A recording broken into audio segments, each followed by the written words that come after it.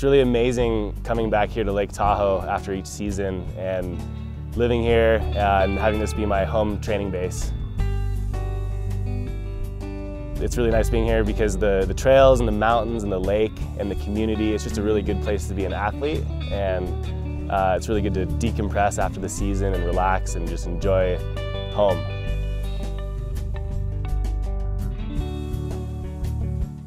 We really like the spot that we live in right now because we get to bike to the gym, and we actually also do quite a bit of workouts just here at the house. We have like the side yard, that's like the agility section and balance, and here's the Pilates section.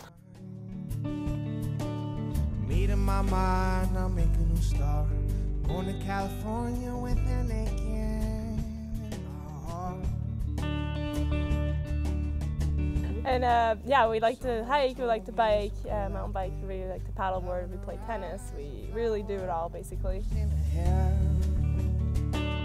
We push each other like in everything we do. So when we're training in the summer, when we're riding our bikes, when we're paddleboarding, when we're doing everything, we're always kind of like pushing each other, and I challenge her and she challenges me. Mostly like you challenge me. So yeah, during World Championships events, we actually don't really see each other that much. We're really focused and we're kind of doing our own thing.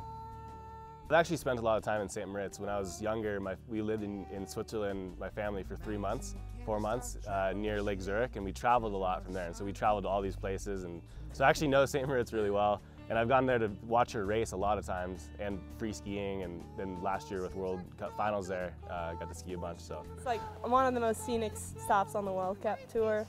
You're just standing in the start, you just see this amazing like valley with lakes everywhere and just like snow everywhere, because it's usually it's pretty high up, so there's quite a bit of snow. But I think it'll be fun to be there for more than like 2 days. Like normally we're there for 2 days, and then now we're gonna be there for